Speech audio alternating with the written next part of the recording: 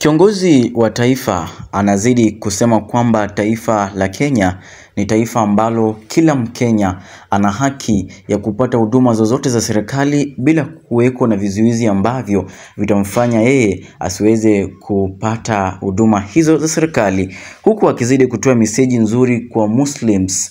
Sasa ukiweza kufahamu nchini Kenya kumekuwa na ile unapata watu ambao wanaishi nchini Kenya, sasa baadhi ya wao ambao ni Waarabu, wa Somalia, inakuwa vigumu kwa wao kuweza kupata ID card nchini Kenya, na basi amesema kwamba vizuizi hivi vitaenda kuondolewa, nitapelekea basi watu hao kuweza kupata IDs bila kuweza kuwa na tatizo ama ile ambayo ni limit ambayo walikuwa wameweza kuwekewa.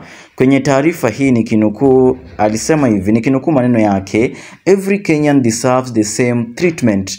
The previous policy has been modified and the policy documents have been completed. The president informed Muslim leaders that there will be no more vetting for those requesting IDs as of May of this year." Mei itakuwa ni siku njema sana kwa Muslims na baadhi ya Wakenya, sasa wale ambao hawana ile indigenous ama ukiweza kupendelea si wa Kenya kwa kuzaliwa nchini Kenya.